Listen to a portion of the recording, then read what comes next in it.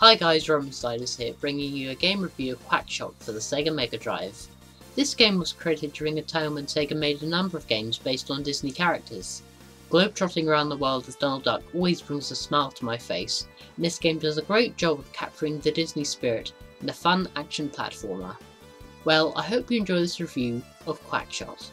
QuackShot is a platformer released for the Sega Mega Drive in 1991, developed and published by Sega, starring Donald Duck and his three nephews, Huey, Dewey and Louie, as treasure hunters.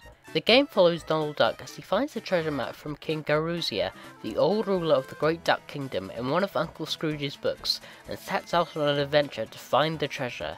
The game features a number of locations, including Duckburg, Mexico, Transylvania and Egypt, where Donald travels to in order to find pieces of the treasure map. The player as Donald ventures through a variety of side-scrolling levels, with each level usually being divided into an overland part and a dungeon, such as the Maharaja's Palace or the Temple of the Great Duck Treasure. The player is allowed to choose the order in which they tackle each level.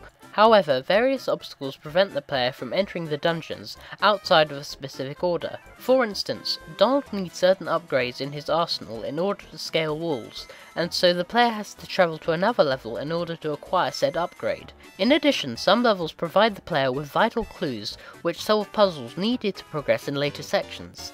In my opinion, this gave the game a layer of strategy, which forced you to use your head in order to figure out puzzles and items needed to progress through the game. I always appreciate games that encourage people to think of creative solutions to problems, instead of just holding them by the hand. But that's just me. Once Donald has completed the overland section of a level, he can call his biplane in order to travel to the next location.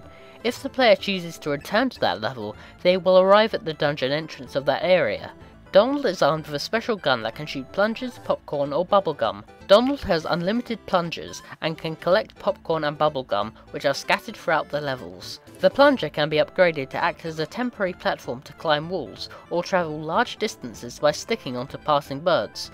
This being a Disney game, numerous characters from the Disney universe make an appearance, including Goofy, Donald's nemesis Pete, Daisy Duck, Scrooge McDuck, and of course Mickey Mouse. For the most part, this is a standard 90s platformer, but because it uses the Disney license, it becomes so much more. Disney gives this game a level of charm that can't be duplicated in other generic platformers. Take for example Donald's gun that shoots plungers, bubblegum and popcorn. What other license would allow a game to do this?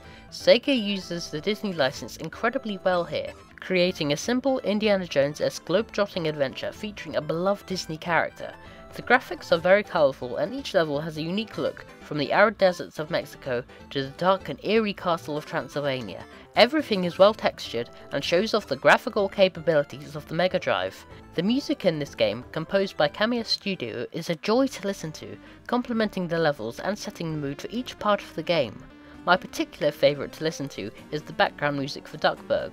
The melody is so simple and I could find myself humming that tune for days on end. Music can make or break a game, and the music here captures the spirit of Disney. QuackShot was part of a series of games that Sega of Japan produced for the Mega Drive, based on Walt Disney characters. A series that included Castle of Illusion starring Mickey Mouse, and World of Illusion starring Mickey Mouse and Donald Duck, as well as QuackShot's 8-bit counterpart, the Lucky Dime Caper, released for the Sega Master System and Game Gear. A number of years later, QuackShot was converted for the Sega Saturn, and released together with Castle of Illusion in Japan only, as part of the Sega Ages series in 1998.